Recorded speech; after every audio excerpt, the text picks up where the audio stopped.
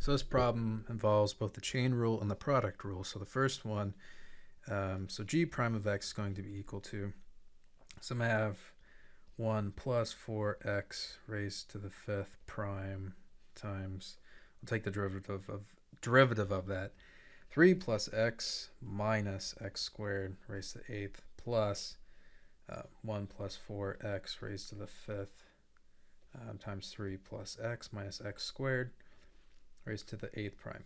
Okay, so what happens here is the derivative on the inside, so we're going to have 5 times derivative on the inside is 4, and then 1 plus 4x raised to the fourth, and then 3 plus x minus x squared raised to the eighth.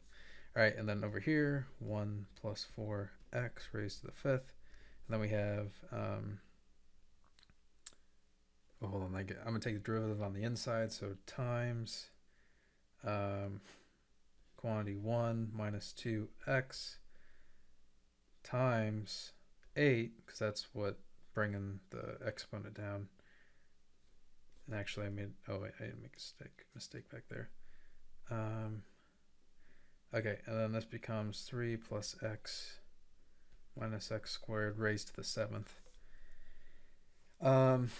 And I don't know how far we want to multiply this out, but let's see here. So 20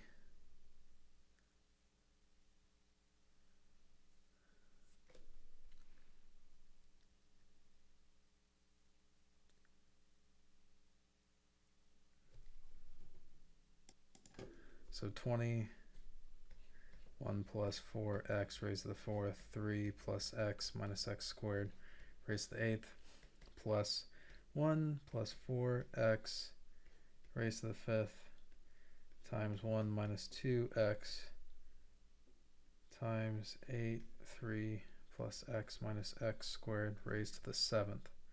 All right, that's it. This could be simplified down more, probably, but that's just a lot of work. That should be fine.